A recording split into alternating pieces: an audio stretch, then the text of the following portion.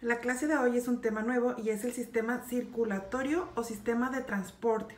Está conformado por el corazón, los vasos sanguíneos, que son las venas y las arterias, y los capilares, ¿ok? ¿Cuál es la función de este sistema? Es transportar la sangre a todas las células y tejidos del cuerpo humano, aún en aquellos lugares donde ustedes no creen que podría llegar la sangre. ¿Quién se encarga de llevar la sangre a esos últimos rincones del cuerpo? Pues los capilares. Aparte, es quien proporciona el oxígeno que necesitan todas las células por medio de las arterias. Y como también proporciona oxígeno, también debe de haber desecho. El desecho es el dióxido de carbono. También lo recoge por medio de las venas y los lleva al corazón para volver a limpiarlo. Vamos a ver la sangre. El resto de la clase vamos a estar platicando de la sangre. Ya mañana vamos a ver el corazón. Además de oxígeno, va a transportar nutrientes y hormonas que son necesarios para los tejidos y va a contener al sistema de defensa del organismo. ¿Cuáles? Los anticuerpos. En el ser humano, el 8% de nuestro peso es sangre, un aproximado de 6 litros. Y aquí surgen unas dudas. ¿Qué cantidad de sangre se puede donar? Casi el medio litro. ¿Y cada cuándo se puede donar? Aproximadamente cada 8 semanas se puede hacer donaciones. ¿Y cuándo recupero yo ese medio litro que me quitaron al momento de donar? Lo recupero en cuestión de horas, en no más de 12 horas. La sangre, chicos, está formado por plasma y células sanguíneas. ¿Cuáles son las células sanguíneas? Los glóbulos blancos, los rojos y las plaquetas. Vamos a ver cada uno de ellos. El plasma es el líquido principal de la sangre. El 90% del plasma va a ser agua. El resto va a ser enzimas, proteínas, nutrientes, aminoácidos, lípidos, glucosa, ácido úrico y toxinas. Vamos a ver las células sanguíneas. Los tres tipos, glóbulos rojos, blancos y plaquetas. Comenzamos con glóbulos rojos, también conocidos como eritrocitos. Únicamente contienen hemoglobina. La hemoglobina ya la habíamos visto.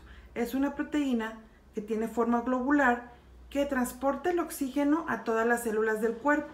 No contiene núcleo, tienen una forma de disco plano y en el centro contienen al hierro. El hierro es un metal que tiene gran afinidad que se lleva muy bien con el oxígeno.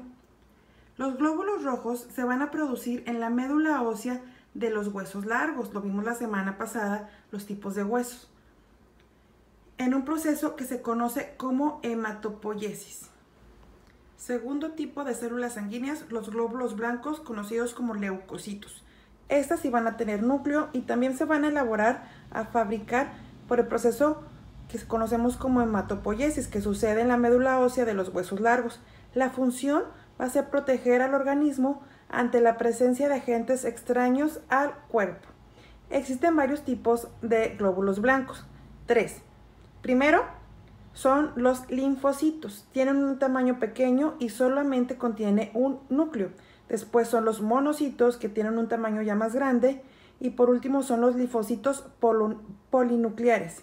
Y estos todavía se subdividen en 3, neutrófilos, basófilos y eosinófilos. Vamos a explicarlos a continuación. Les explicaré cada uno de los tipos de los glóbulos blancos. Los linfocitos van a participar en la respuesta inmune y son de dos tipos, células T y linfocitos B. Nos vamos aquí al libro, nos da la explicación de qué significa cada uno. Las células T lo van a localizar cualquier tipo de sustancia ajena al organismo y va a generar macrófagos que los van a destruir. Y los linfocitos B son los responsables de la inmunidad activa que va a proteger al organismo contra algún tipo de antígeno y va a durar, puede durar toda la vida. ¿Por qué se llaman células T y linfocitos B? Se llaman así porque se producen las células T en el timo y los linfocitos B se producen en el vaso. Por eso T y B. Siguen ahora los linfocitos polinucleados. Esos son de 3 tipos. Neutrófilos, eosinófilos y basófilos. Los neutrófilos van a estar de tamaño muy grande y son muy abundantes y van a fagocitar a las bacterias. ¿Qué significa fagocitar? Comérselas, digerirlas. Los eosinófilos van a aumentar su cantidad ante reacciones alérgicas y los basófilos son escasos y su función es un poco incierta. pero sí se sabe que ante la picadura de cualquier animal ponzoñoso, ellos van a desencadenar una reacción en el cuerpo de inflamación en el área y de elevar la temperatura. Todo eso como misma respuesta a cuidarnos sobre esa picadura de insecto. Para finalizar, vamos a ver al último componente de las células sanguíneas, que son las plaquetas. Son fragmentos de células producidas a partir de células gigantes, también en médula ósea. La función es muy importante. Se van a aglutinar, se van a juntar en las lesiones para así evitar que nos desangremos. Van a producir tromboplastina para que pueda iniciar la coagulación. Gracias a las plaquetas tenemos la capacidad ante cualquier raspadura, cortadura, poder cicatrizar, que la sangre coagule y deje de salir, como les acabo de comentar. Si no, estaríamos desangrados totalmente.